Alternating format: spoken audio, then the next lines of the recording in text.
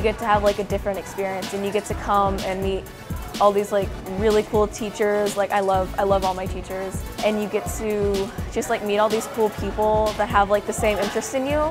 It's not like a typical high school because we don't have classrooms, and it's pretty much just an open space. All the buildings you see around Dallas and downtown is like, I wonder who built that.